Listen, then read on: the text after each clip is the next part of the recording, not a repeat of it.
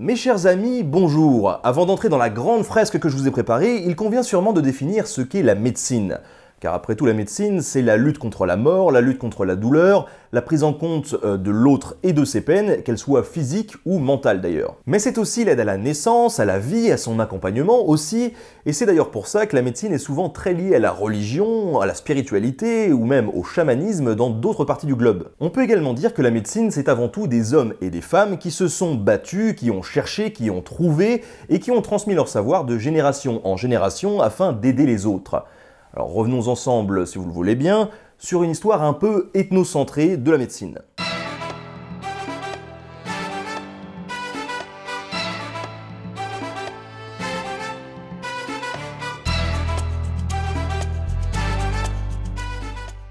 À partir de quel moment est-ce qu'on peut parler de médecine? Ça, c'est une question extrêmement compliquée, puisqu'après tout, l'écriture apparaît assez tard dans notre histoire.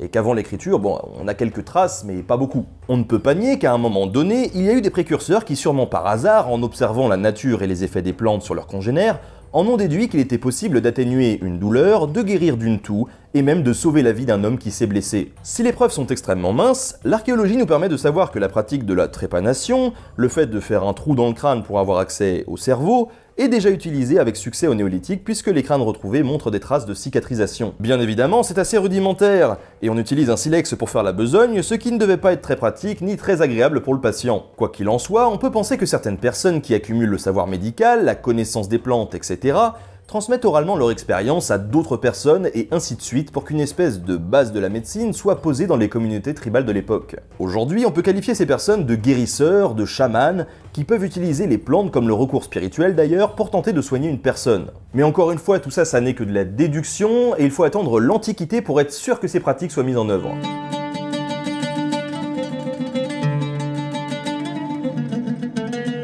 Les preuves physiques qui nous montrent qu'une certaine pratique de la médecine existe remontent en fait à l'époque mésopotamienne, car c'est dans cette région qu'a été découverte l'écriture. C'est plus particulièrement à Babylone qu'un texte de loi est retrouvé sur une stèle en 1750 avant notre ère. Une stèle assez connue puisqu'il s'agit du code d'Hammurabi dont j'ai parlé pendant l'épisode sur la peine de mort et que l'on peut qualifier de vrai texte juridique gravé noir sur blanc. Dans ce code d'Hammurabi, il y a un peu moins de 300 articles qui sont cités, dont la fameuse loi du talion que vous connaissez tous, œil pour œil, dent pour dent, etc. Et sur ces 300 articles, une douzaine parlent de la pratique de la médecine, et plus précisément de la chirurgie. Mais aussi, et surtout, puisque c'est un texte juridique, des condamnations qu'encourt un médecin qui aurait fauté, ou encore de leurs honoraires. C'est vraiment à partir de cette époque qu'on peut dire que la médecine existe, puisqu'elle est reconnue et encadrée juridiquement. Alors attention, il s'agit encore d'une pratique assez sommaire de la médecine, et si on sait poser les diagnostics, eh bien souvent les remèdes ne sont pas vraiment adaptés à la souffrance du patient. On peut toutefois noter qu'il y a déjà une certaine forme de protocole qui se met en place quand un médecin reçoit un patient, puisqu'il lui pose déjà tout un tas de questions avant de l'ausculter, comme les médecins le font de nos jours. Le problème est que la médecine et la religion sont très liées à l'époque, et il y a des questions pertinentes, et d'autres beaucoup moins. Par exemple, avez-vous menti récemment? Donc là, l'objectif c'est de savoir si en gros le patient a quelque chose à se reprocher vis-à-vis des dieux, et si c'est le cas, eh bien, ça peut être le début d'une piste. Heureusement, ils ne s'arrêtent pas là, et déjà à l'époque, les médecins savent reconnaître certaines maladies par habitude. Ils peuvent donc tout à fait identifier des troubles respiratoires, des troubles intestinaux, des troubles urinaires, etc. D'ailleurs, ils pratiquent une analyse assez rudimentaire des urines, de l'odeur de la laine, et savent prendre le pouls d'un patient et sa température aussi. Ce qui aide quand même grandement quand on veut commencer à trouver le pourquoi du comment en médecine. Cependant, il n'est pas rare qu'une prière soit prescrite pour guérir le mal, mais ça n'empêche pas le médecin de prescrire de véritables remèdes. On a donc des indications très larges et très nombreuses quant aux plantes et aux procédés utilisés pour soigner les patients. Des pommades, des sirops, des mélanges de plantes, de l'alcool, des potions, des résines qu'on fait brûler pour inhaler, enfin toutes sortes de choses qui font un peu penser aux remèdes de grand-mère que l'on peut utiliser de temps à autre dans notre société actuelle. On peut citer tout de même quelques traitements assez loufoques pour traiter certaines pathologies, comme les difficultés respiratoires qui sont soignées avec des lavements en profondeur. Ouais.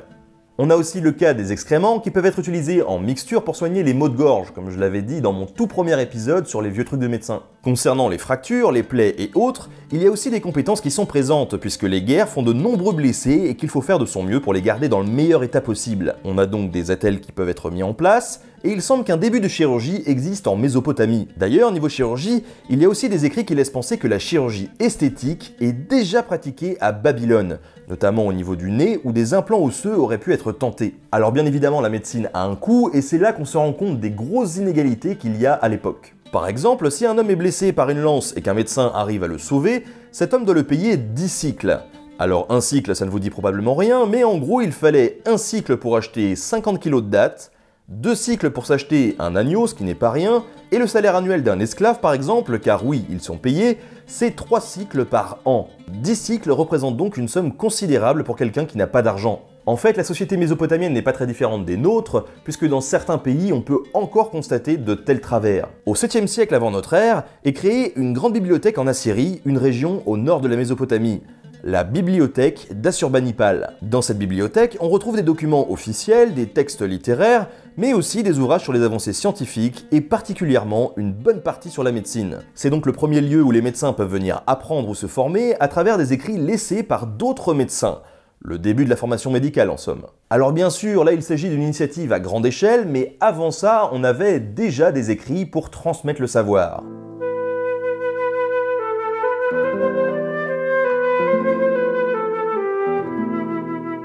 En Égypte, on retrouve de tels écrits comme le papyrus Edwin Smith qui date de 1500 avant notre ère et qui parle principalement de chirurgie. À cette époque, le traité sert a priori de base médicale pouvant servir à des fins militaires. On y retrouve donc des cas de fractures, de plaies, d'écrasements et la façon dont éventuellement on peut les traiter comme les sutures, les immobilisations, les baumes, etc.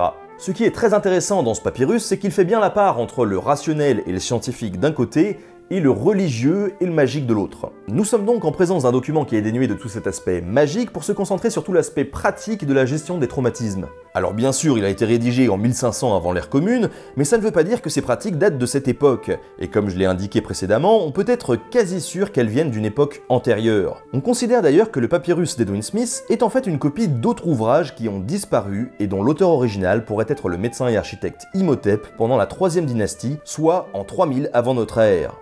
D'ailleurs, il y a de nombreux traités médicaux à cette période et la majorité d'entre eux sont considérés comme étant des copies d'originaux, ce qui prouve bien qu'on peut remonter assez loin, bien avant la première structure légale qu'on a évoquée en Mésopotamie. Ces écrits ont laissé des traces de grands médecins comme Imhotep qu'on a cité, mais aussi de femmes médecins comme Pézécet qui auraient officié vers 2500 avant notre ère, et qui auraient été responsables ni plus ni moins des sages-femmes.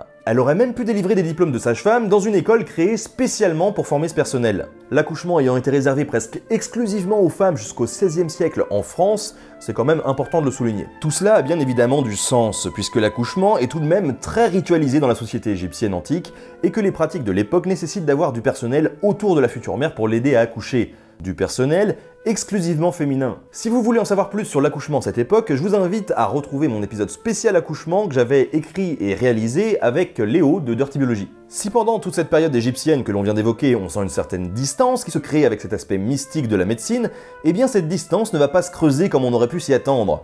À partir de la basse époque, de 750 à 332 avant notre ère, on arrive à une médecine un peu plus spirituelle, un peu moins rationnelle, qui se développe pratiquement jusqu'à la fin du premier millénaire, vers 30 avant l'ère commune. Il y a donc une très grande proportion de prêtres dans les soigneurs de l'époque, mais ça n'exclut absolument pas qu'il y ait aussi de vrais médecins que l'on appelle en Égypte des sounous. Ces sounous, ce sont un peu les médecins généralistes, et beaucoup de spécialisations voient également le jour, avec des médecins pour les yeux, pour les dents, pour le ventre, des prothésistes utiles pour les amputés, et même des médecins pour l'anus, l'ancêtre des proctologues, qui ont un titre assez original puisqu'on les qualifie de bergers de l'anus.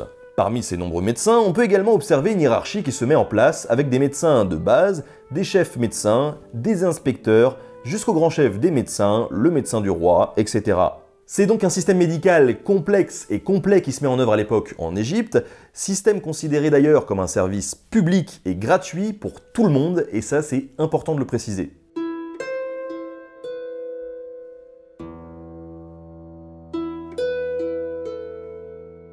Au 7e siècle avant notre ère, en Grèce, apparaissent les premiers vrais médecins sédentaires qui restent dans la cité pour soigner les malades. En fonction des cités, leur statut change, puisque les politiques sont très différentes d'une ville à une autre. Dans certaines, les médecins sont considérés comme des fonctionnaires, payés par l'État et qui ne font pas payer les patients, tandis que dans d'autres, leur situation est très précaire. Le médecin se déplace dans la ville pour guérir les maux, mais reçoit également à domicile.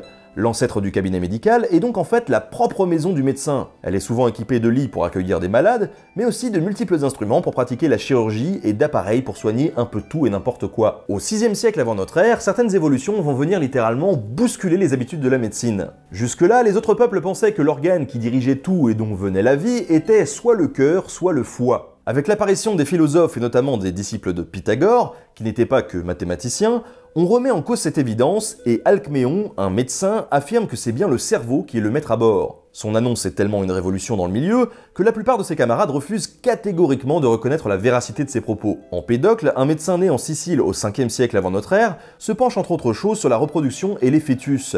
Il déduit que l'embryon est le fruit de 2 semences, respectivement de l'homme et de la femme, et qu'il grandit dans l'utérus en compagnie du placenta. Il étudie aussi les périodes optimales de reproduction, dégageant l'idée de ce qui est plus tard connu sous le nom d'ovulation. Il est également à l'origine de la fameuse théorie des racines qui consiste à croire que la santé d'un homme repose sur un équilibre entre plusieurs éléments, mais je vais pas rentrer dans les détails. Il est important de noter qu'à cette époque, il y a de nombreuses théories qui voient le jour, et qu'elles ne sont pas toujours justes, mais certaines, dont la théorie des racines, vont influencer grandement de grands médecins par la suite. À cette époque, on voit également apparaître des méthodes de dissection pratiquées surtout sur des animaux puisque sur les humains c'était interdit. Ces dissections, le célèbre médecin Diogène en réalise beaucoup, et cela permet de grands progrès en anatomie notamment, où des dessins, des croquis, sont faits afin de mieux comprendre le fonctionnement du corps humain. Aristote aussi a permis de faire de nombreux progrès en médecine, notamment grâce à son traité sur les animaux en 330 avant notre ère, qui nous a permis de mieux comprendre le fonctionnement de notre corps.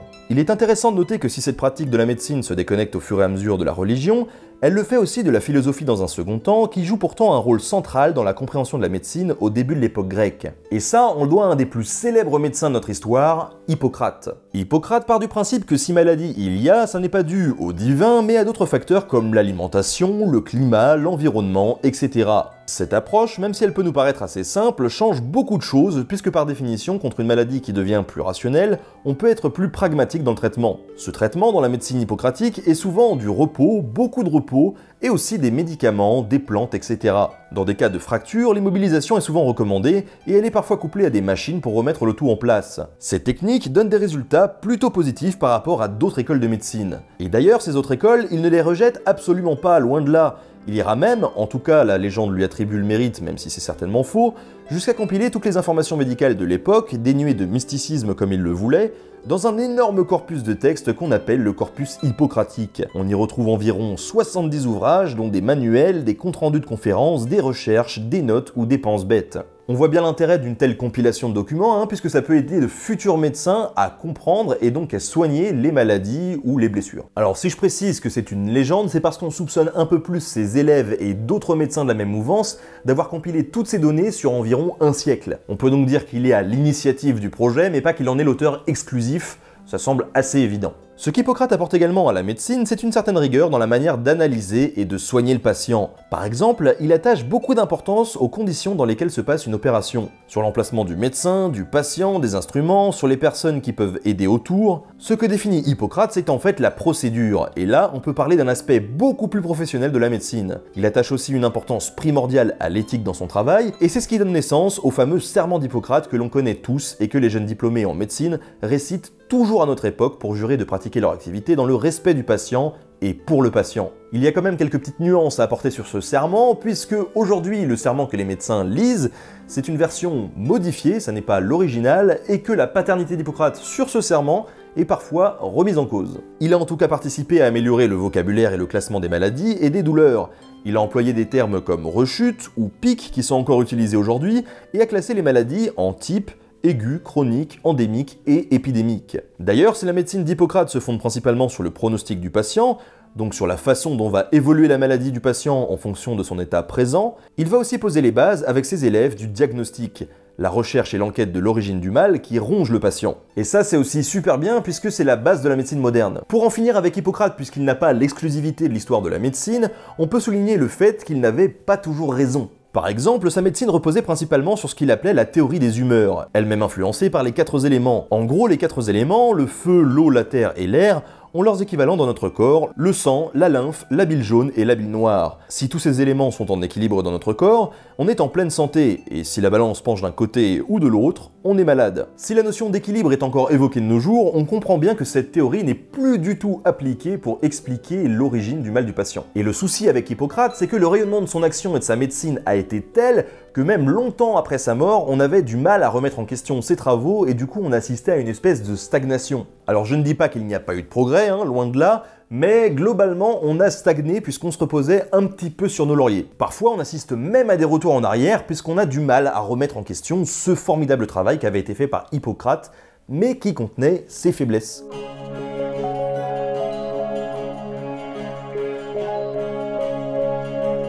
Un peu plus tard, dans la continuité de la Grèce, c'est l'Empire romain qui permet de nouvelles évolutions.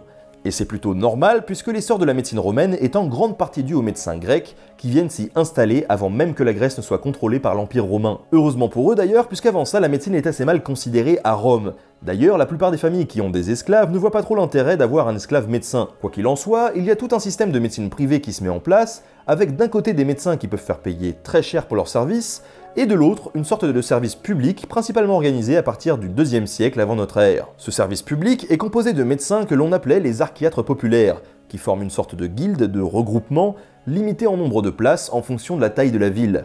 Leur mission étant de soigner les pauvres tout simplement. Ce groupe-là est public, mais beaucoup de médecins se réunissent également en groupe pour pratiquer la médecine et tenter de se faire connaître, puisqu'à cette époque, il n'y a pas de diplôme et c'est sur la notoriété du médecin que naît sa légitimité. Ces groupes ne sont pas réservés qu'aux médecins, puisque c'est à Rome pour la première fois que des sages-femmes se réunissent en corporation pour créer une véritable entité avec des sages-femmes généralistes et d'autres spécialisées, afin de mieux comprendre les patientes. On a donc de véritables entités qui naissent et qui ont chacun leur spécialité, que ça soit la médecine générale, les accouchements, la chirurgie pour les gladiateurs, etc. Mais là où la médecine se développe énormément à Rome, c'est dans les institutions militaires, puisqu'ils ont bien compris que le fait d'avoir de bons médecins, ça permet de garder en forme ses troupes et donc d'être plus performants au combat. On a donc des médecins de guerre qui sont formés, qui ont des titres, parfois d'officiers non combattants, et qui ont une place importante pendant la bataille et après. Pendant la bataille, certains médecins sont placés derrière les premières lignes pour évacuer les blessés. Ils sont quand même au cœur de l'action pour pouvoir être efficaces dans l'urgence. Et d'ailleurs, quand un blessé n'est pas rafistolable sur place, il y a même des ambulances avec des chevaux qui viennent transporter le patient jusqu'à l'hôpital militaire, généralement situé dans le camp romain. Ces hôpitaux de campagne sont construits avec une certaine rigueur autour d'un jardin où l'on peut trouver des plantes médicinales. Ils sont composés de plusieurs pièces, et chaque pièce a une fonction bien particulière pour tenter d'éviter les infections. On a donc d'un côté la salle d'attente, la salle d'auscultation, la morgue, la pharmacie, etc. Enfin, tout n'est pas au même endroit. Et ça caractérise très bien une des spécificités de la médecine romaine, à savoir l'importance accordée à l'hygiène. Que ça soit l'hygiène de vie tout simplement, mais aussi la qualité de l'eau par exemple, que l'on boit, dont on se sert pour se laver ou pour soigner les plaies, etc. C'est d'ailleurs intéressant de voir que pour la chirurgie romaine, qui est très développée pour l'époque puisqu'il faudra attendre près de 1000 ans pour avoir des méthodes et des instruments plus efficaces, on fait bouillir les instruments de chirurgie avant de pratiquer, alors que l'on ignore totalement l'existence des bactéries. Il y a donc stérilisation des instruments et on limite les risques de contamination ou d'infection. Nous l'avons dit, un des plus grands médecins de l'histoire est sans doute le grec Hippocrate. Mais les Romains ont aussi leur grand nom de la médecine, et particulièrement 3 médecins. Dioscoride, qui rédige un ouvrage en 5 tomes et qui pose les bases de la pharmacopée moderne, un des livres les plus importants de l'époque. Soranos d'Éphèse, qui écrit le traité le plus complet de l'Antiquité sur les maladies des femmes et la gynécologie. Et enfin, Claude Galien, qui était grec, mais qui a passé une bonne partie de sa vie à Rome, et qui lui pose simplement les bases de la médecine occidentale pour plus de 1000 ans. Ouais, rien que ça, et il fait d'ailleurs une observation capitale sur l'anatomie humaine, en accord parfait avec ses collègues de la Renaissance. J'affirme que le médecin doit savoir comment est chacun des os en lui-même, et comment il s'assemble avec les autres os, s'il veut soigner correctement leurs fractures et leurs luxations. Honnêtement, on pourrait dire autant de choses sur Galien que sur Hippocrate, puisqu'il est tout aussi important, mais on va se contenter de dire que son œuvre est immense, autant sur la médecine que dans les mathématiques, la philosophie et dans bien d'autres domaines. Mais malheureusement, une grosse partie de son travail se perd lors de la chute de l'Empire romain. Chers amis, c'est fini pour cette première partie, mais alors comment est-ce que ça va se passer lors de la chute de l'Empire romain ? Comment est-ce que ce qui est aujourd'hui l'Europe va réagir ? Et est-ce que ça va réellement impacter la médecine durant toute cette époque ? Et bien ça, on le verra lors du prochain épisode. En attendant, je vous remercie d'avoir regardé la vidéo jusqu'au bout. Vous pouvez me retrouver sur les réseaux sociaux et également sur Tipeee. Vous pouvez me soutenir financièrement si vous en avez la possibilité et l'envie.